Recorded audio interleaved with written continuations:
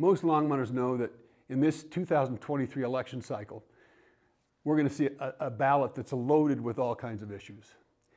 3 of the issues that will be on the ballot that you're going to receive by the middle of October were placed there by Longmont City Council, and they have to do with the library, an arts and entertainment center, and recreation facilities.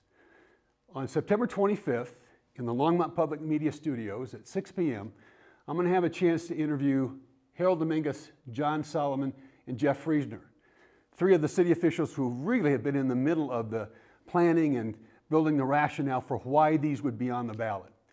What we all need to do is make an informed decision about whether or not we want to support or not support those ballot questions.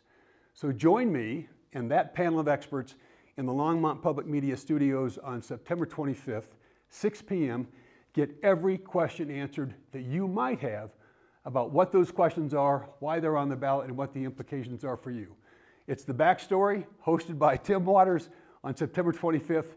See you right here with a live studio audience at 6 p.m. on September 25th.